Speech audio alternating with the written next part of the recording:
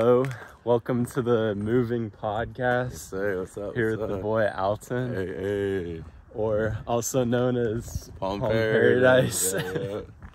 Yes, idea behind this Moving Podcast. We were talking about it the other day. Hey, except the trail, you think? Is it that one? Or no? I don't think it's that Okay, one. yeah, There's smooth. multiple different trails. So smooth.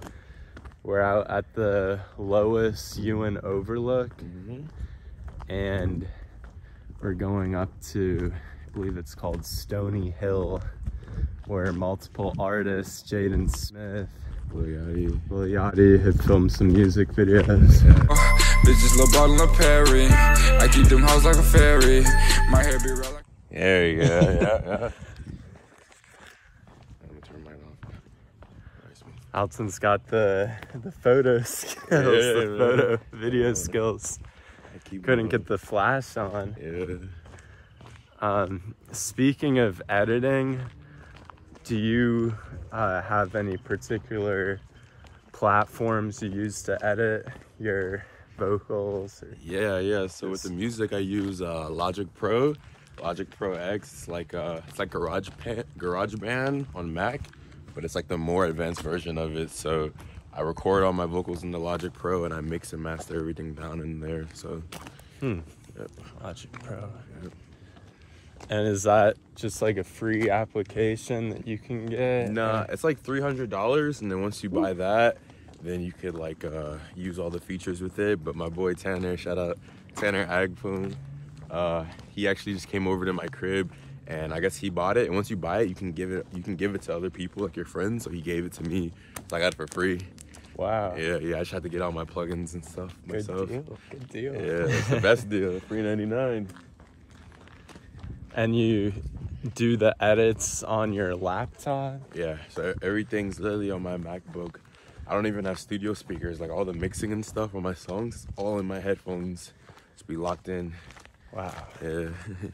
So you've been out in LA a couple years now. Yeah. And before that you were in New York City. Yeah, Manhattan. And I was wondering if there was anything that pushed you to go against the grain of maybe what your parents wanted, Yeah. or society wanted you to do, Yeah. and come out here and do your own thing. Great question, man, because I actually was on that route. So I guess a lot of people probably wouldn't know this, but out of my class, like 700 students, I graduated like number 12 in my class. Like I had like a 5-point-something GPA, like 5.2 or something crazy like that, weighted. I was a smart kid basically, so I had a full ride to like UCF back in Florida, and I was trying to go to college route, but I didn't get into a lot of the schools that I wanted. But I ended up getting into the school called FIT, the Fashion Institute of Technology in New York. Yeah. So I was like, UCF, FIT, because it's only 2 schools that I gotten into out of like the 7 or 8 I applied to.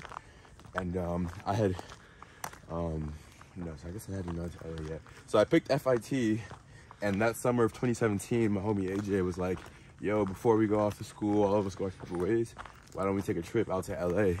I was like, yeah, I'm down. So we saved up the money, we were working at the time, and we went out to LA. And like from coming out here, I was 17 at the time, no money, no support from my family.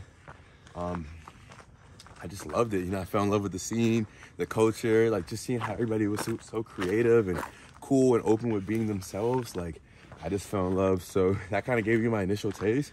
And then when I moved to New York, same thing, just like being around all these cool like fashion kids and stuff. It just was like amazing to me, because it's not like anything we know from where we're from in Florida, like Yeah. it just kind of blew my mind. So that kind of opened up a world that I previously didn't know existed, and it made me kind of just want to, like, I guess like you said, go against that, like Go against the grain. Yeah, go against that status quo. It's like, all right, I was taught like you have to go to college and do it this way to like make it per se. I was like, freak that. I think another way is possible too. So A living proof that yeah. don't have to go that way. Yeah, you can make things work. You think it's this way or that way? Probably this way, since it's uphill. Yeah. Double check. Take it easy. in the grand hall. Yeah. So you've got the music, you've got the bartending job. Yeah. How do you afford to live in LA? It's a mix of a lot of things, man. Like, you can ask anybody that's out here trying to do the creative thing. Like, it's hard to kind of eat off of just your passion.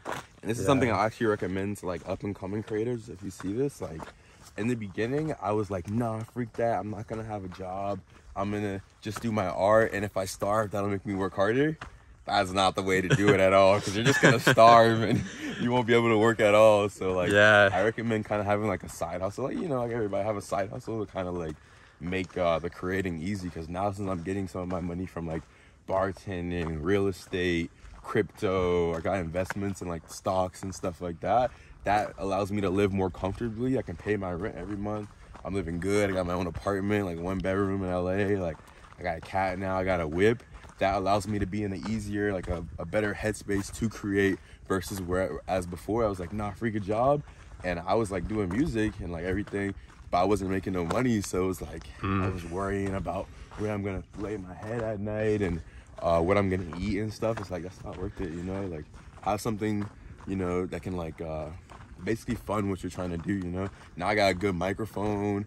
I got a crazy interface. You saw like Apollo, like that's what some of the top mixing engineers use. I have like the best headphones. It's like, you know, I'm in a good space now. You know, I got a new MacBook. It's like, you know, like, and God's blessed me too. Don't get it twisted. It's like, God's helped me a lot. You know, it's like my Heavenly Father. He gave me a lot of things as well. I feel like I had a lot of breaks, but I've had a lot of struggles too. So, absolutely, definitely helps when you have those necessities covered, the food and shelter. Exactly. You gotta handle those first before anything. Exactly. Yep.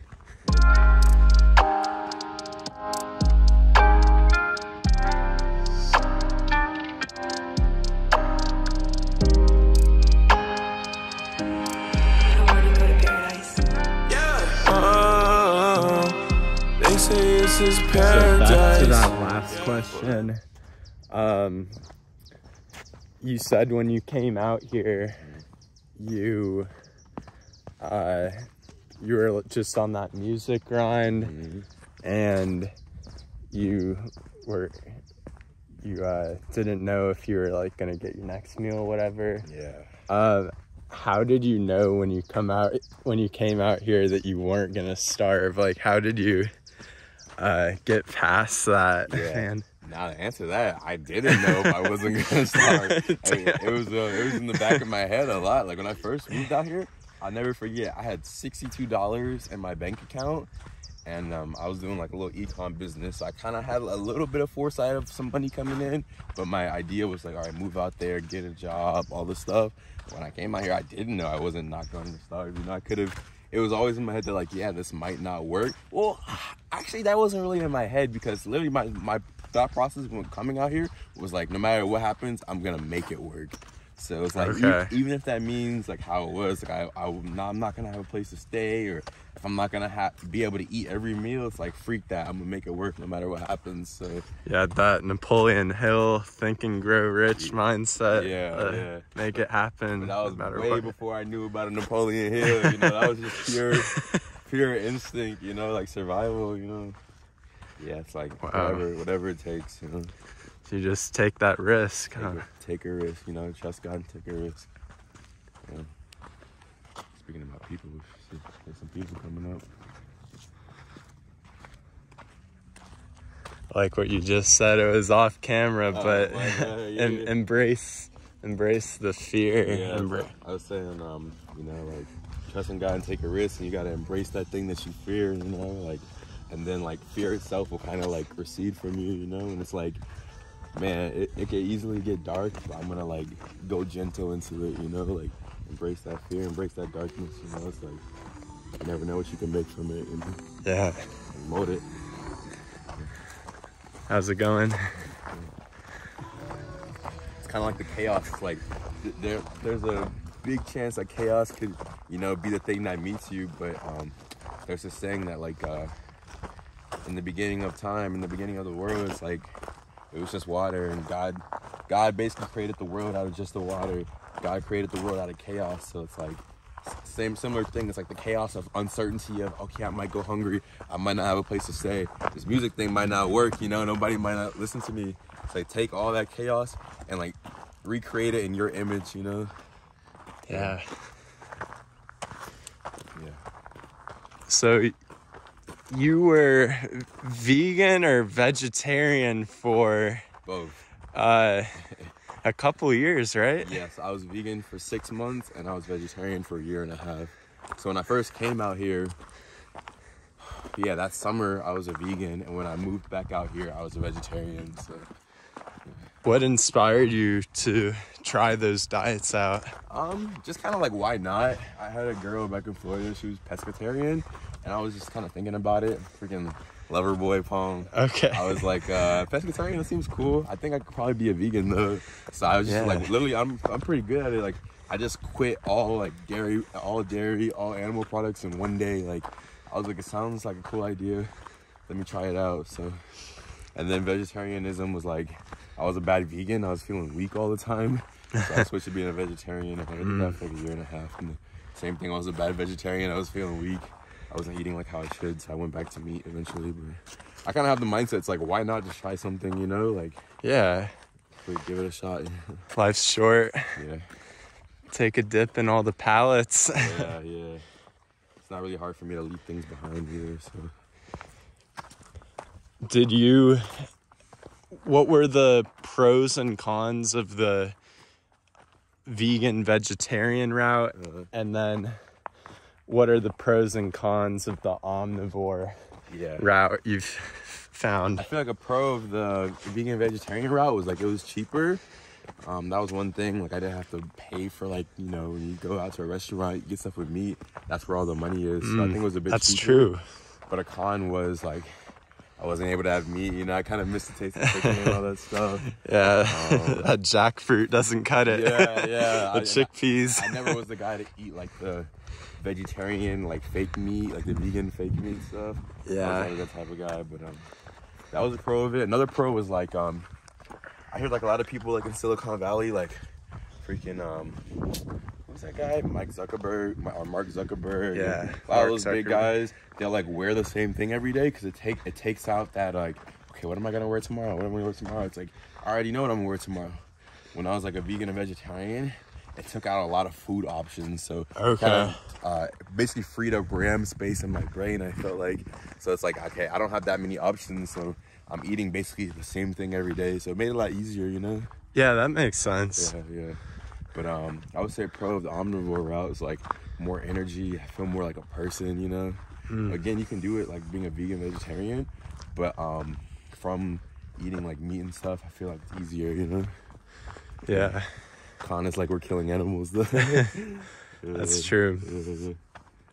Hey, is that rock thing up there? With the It's graffiti. like a whole platform and- with graffiti and stuff? It's not here. Oh, okay, it's probably over here. Yeah. Thank you. Appreciate it.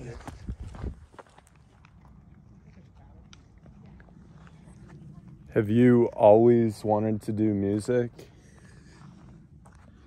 No, but I kind of found out, I think pretty soon, that it was like kind of the end all be all, because I kind of wanted to like, I don't want to say I always wanted to be like famous, but I just wanted to be heard, you know. I wanted my voice to be out there.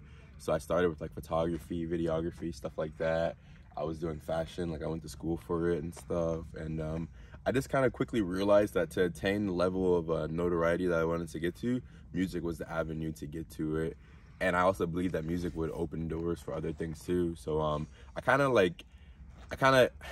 thought my way to it. And also I kind of played with it, I toyed with it even back in PSL. Like there was people there like Louis Rich, like Dom, G Rich. I would like record at their studio, just like messing around. So I think it always was kind of in me, but it took a while to kind of like fully develop itself. So yeah, so it wasn't always there.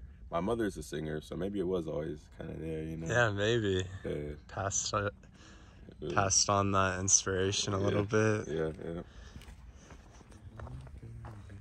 I remember in high school, you were into clothing. You had a little clothing brand, Yeah. and then you had you were into photography, and started getting into the music. Yeah. Were you always creative as a kid? Yeah, I think so. Even as a kid, I would actually do these little raps and stuff. Like I would write them. I would like freestyle in middle school and stuff. Yeah, I think I always was pretty creative. You know, I just was like a fun kid. You know, like middle school, elementary school. Yeah. I always wanted to just like have a good time and stuff. You know, like school was kind of hard at times. Like I was good academically, but the whole constraints of like, I think the education system wasn't really my thing per se. But yeah, I think I was partially creative. Yeah. Like to color outside the lines, though. Yeah. I think I always see my world in color.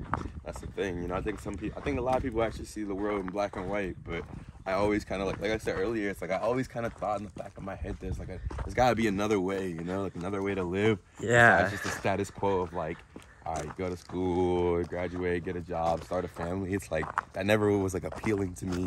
If anything, it's more appealing to me now more than ever, but still, it's like I want to like have fun and do my thing, you know. Like, I don't really want to be constrained just yet. Not saying that like I'm afraid of commitment or anything, but or hard work, but yeah, it's just like another way is possible.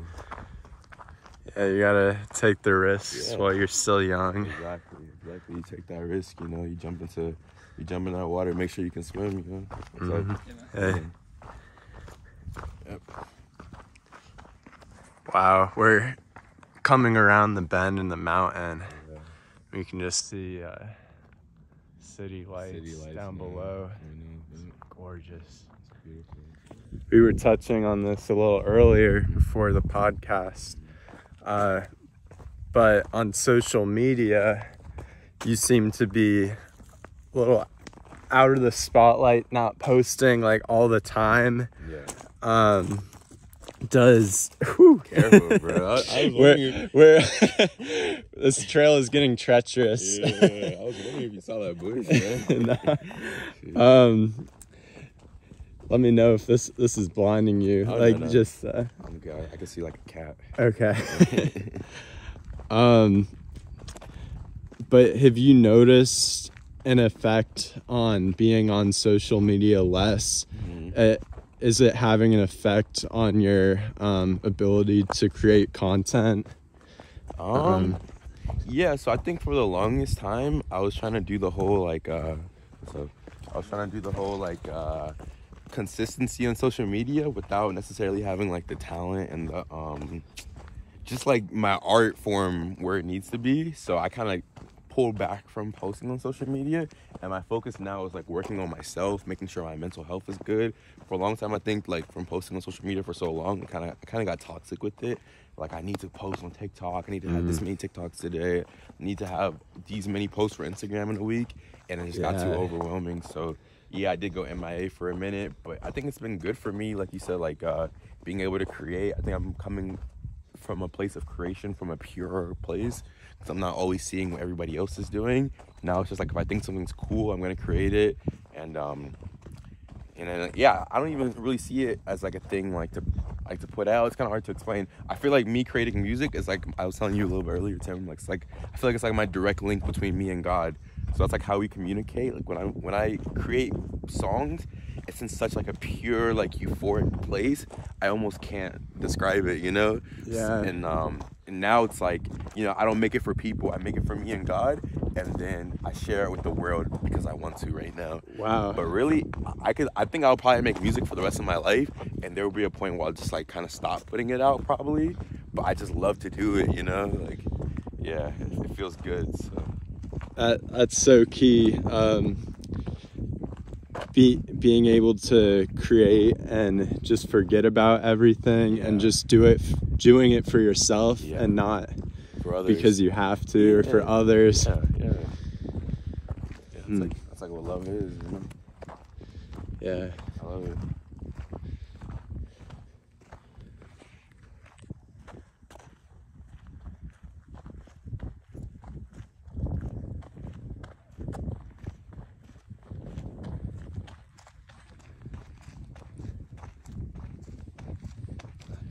Close. I can feel it in my bone. Yeah, I feel it too. And that's something else, looking down at the city. city.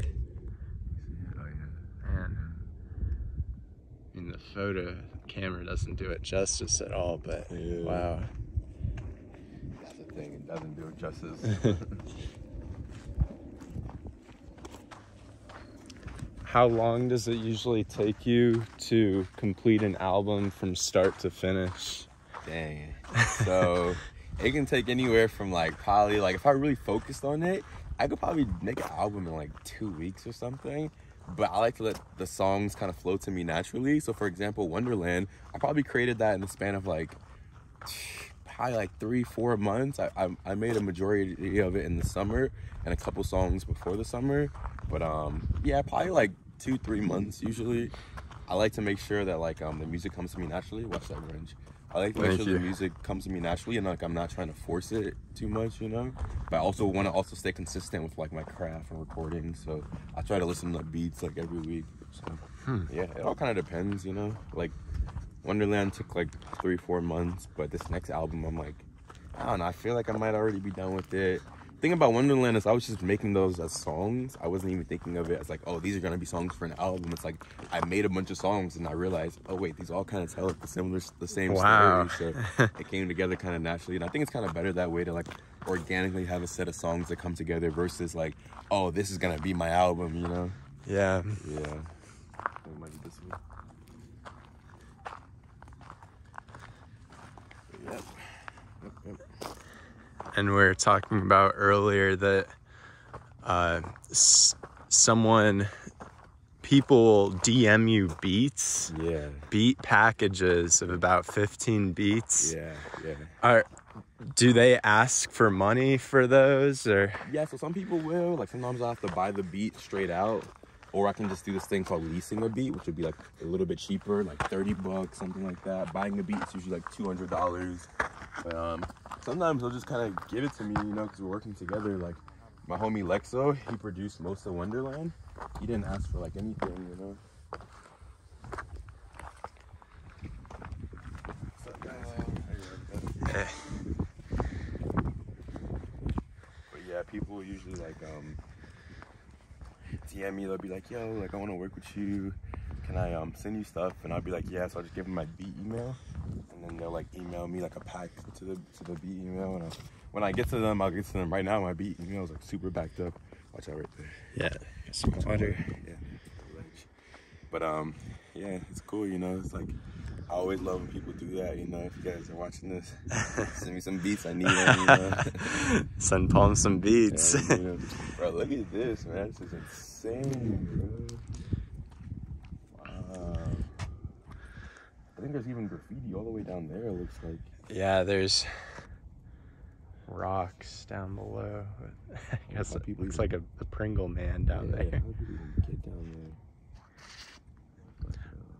How much do people usually charge for beat packages from what you've found? So people send out beats for free, but it's like if you use it, like if you use a beat, not even if you use the beat, I can make a song somebody's like beat and I don't have to pay anything. But if I put it out there, like if I put it on streaming platforms, then usually you have to pay for the beat. And like at my level, usually like the producers I'm working with, they'll charge like $200 a beat. But if it's like Metro Boomin, you're probably paying like, I don't know, $500,000 or something. Yeah. And let's say you choose a beat for your album, do you have to pay the producer of that beat after if your album's doing good and you're making a lot of sales? That's usually how it works. So like say if I put out stuff like right now, I'm not huge or anything, so I'm using different people's beats and sometimes they don't even like know about it. Not that I'm trying to hide it, but it's like I'm not making that much of a big impact as far as like I'm not getting freaking millions of streams just yet. But usually it's like once you start doing really good and making money, then you have to pay out the producer. So, and that's what, you know, of course I love to do that too. It's like when I'm making more money, then I definitely will like be doing that more. But right now it's like I'm not really making too much of anything from the music, so it's like it wouldn't really make sense, you know. Yeah.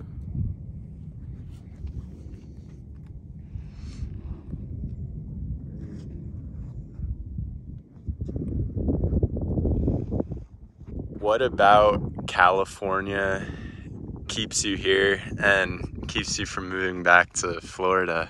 Yeah, so I always tell my folks back home. I heard this thing before on YouTube. This guy was saying that what keeps you inspired is by constantly being in awe every day. And when I'm out here, it's like, man, just look for yourself. You know, we got mountains, we got deserts, the ocean. Like just today alone, we've been to how many different terrains and stuff, city, like Hollywood.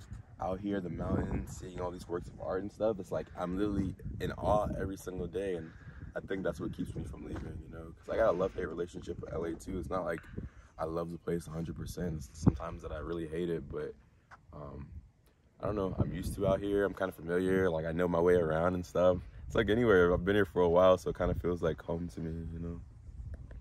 Yeah, I think that kind of keeps me from moving back. I know I'll go back to Florida one day, but not until I like retire or something. Yeah, get a nice place down in Hollywood, just like I still feel like I'm in LA, you know.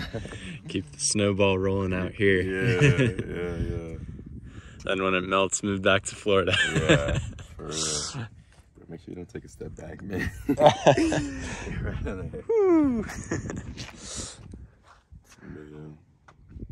So a lot of the music you release, where can people find that? What platforms? Literally every platform. I still haven't uploaded my last album, Wonderland, to YouTube yet. But I'm on basically all platforms, YouTube, Spotify, SoundCloud. Just look at my name, Palm Paradise. And basically everywhere. YouTube, Spotify, Apple Music, even places like Audio Mac. You find me on TikTok, Snapchat, got me on there. Yeah, all platforms, you know. Instagram, even social media, Snapchat, Twitter. Is it an easy process of getting your music onto Apple Music? Yeah, it's insanely easy. We got like distributors. It's like the main ones are like TuneCore and DistroKid.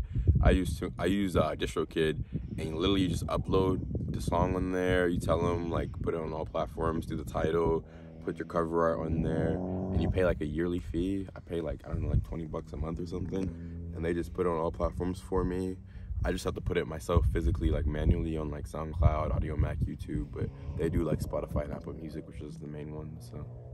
And how do you get paid from Apple Music? So how my distributor puts the songs on there, Apple Music and Spotify pays my distributor, and I just get my money from DistroKid. So they have like a part of it where you can just go in and like see how much money you've made, and they pay me every month. So it's pretty cool. It's like a form of residual income, which like it feels good. Before I was trying to survive off of it, but now it kind of feels weird because like again, this is such an intimate thing that I have. Music, I really feel like it's my connection between me and God. So the fact that people like I guess like inadvertently pay me is like mind blowing, you know. But it's cool, you know.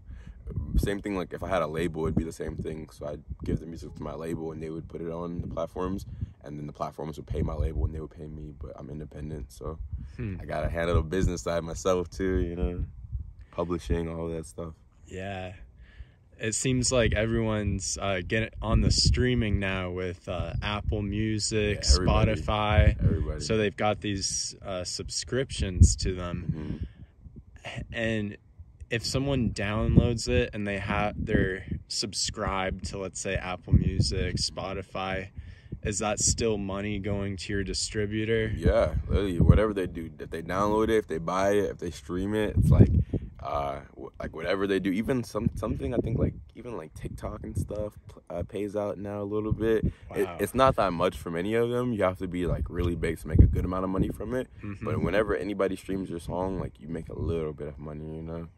It's like I don't know, it's like a third of a cent or something I heard though per stream. So depending on the platform, different platforms pay different. Like Apple Music pays the most, I believe, and Spotify actually pays kind of some of the less. But yeah, you're always getting it. Go listen to the music. Yeah, come guys, on, man. Come on. Fill my pockets. Okay. Are you on any dating apps in LA? Damn, that's a good one. That's a good one, Tim. Hey, I'll never tell. Nah. I'm kidding. I've tried dating apps in the past. Like I've tried all of them. I've tried like Hinge, Tinder, Bumble. I've tried like Christian dating apps even. Okay. You know, I'm looking for my, for everything. But they just don't work for me, you know? Like I find that a lot of the people that I meet on dating apps aren't really what I'm looking for. I feel like a lot of the people that I meet on dating apps are like, I don't want to categorize anybody, but they're kind of like, I don't want to say weird, but just the encounters have never really been that good for me per se. And also like, I never really like find that many people on there either. Like matching is like, it takes a lot of work, you know. You gotta put your profile together, you gotta put your photos on there. I don't really hop in front of the cameras too much. This is an exclusive for my homie, but yeah, so currently no, I'm not, but I have been in the past. Like I've gotten dates before. Just finished a little thing that shawty from I've been on Hinge, but yeah, currently no. Do you have any tips on bringing dates to fruition on those apps? Like what? Making them happen.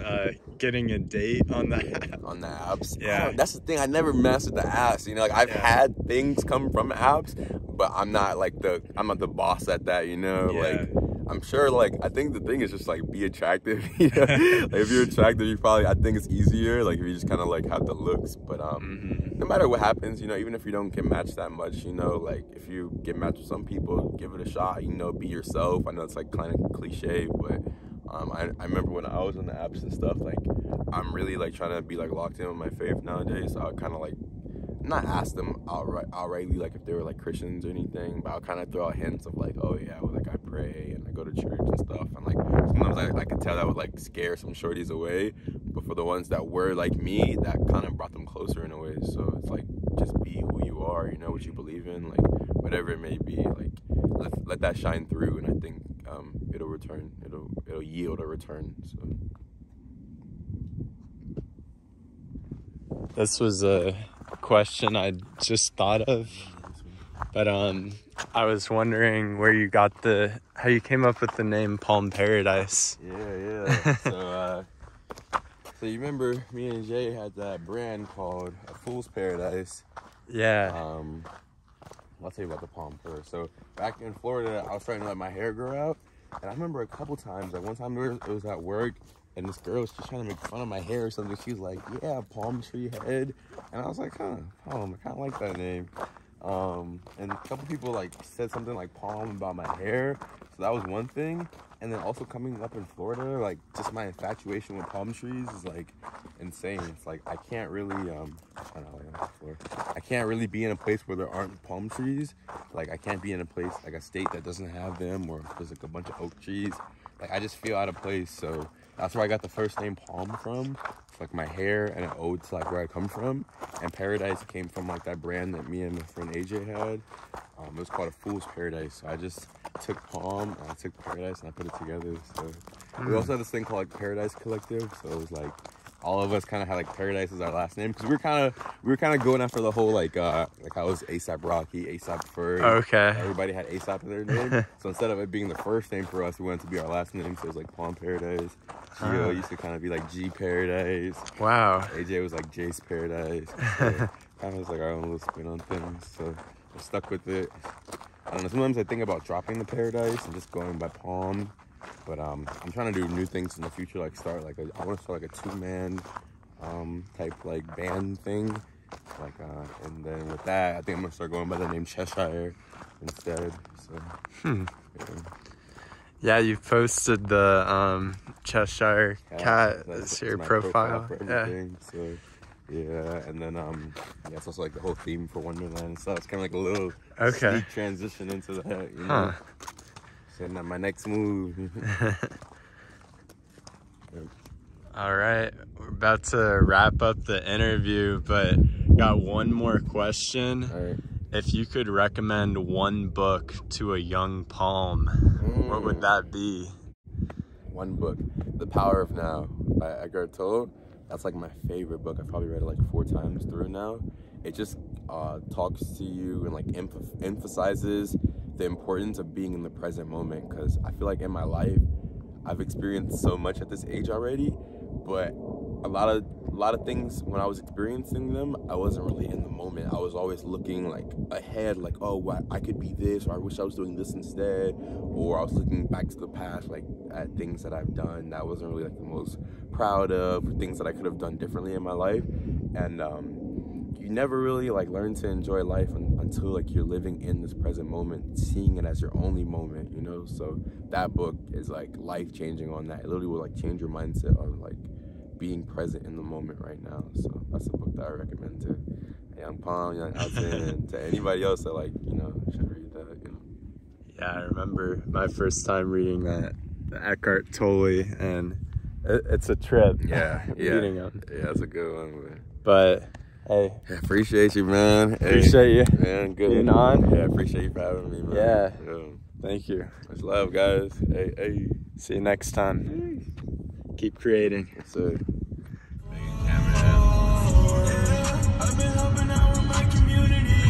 here, that laundry place over there. I used to go there. The lady there used to tailor my clothes and stuff. She's so sweet. This is the biggest guitar center in the world right here. Man. Yeah.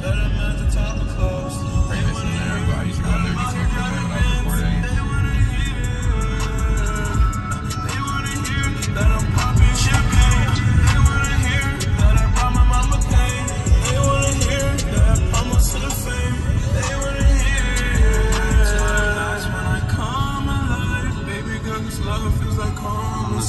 You make me a promise tonight. Said it was before, I want your life. My old girl tried to carve my heart with a knife, but my new girl, she's ready tonight. Yeah. She's so pretty tonight.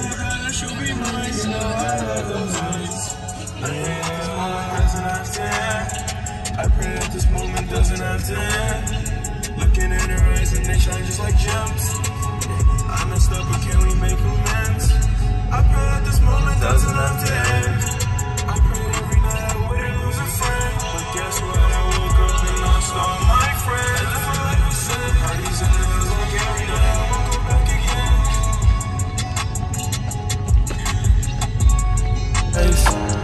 Well, let me take a look around. Lost some friends, guess what I found? Wasn't what I viewed it as. I did me, but you get mad. Why'd you have to move like that? I changed my life, can't move like that. Who would guess you did last?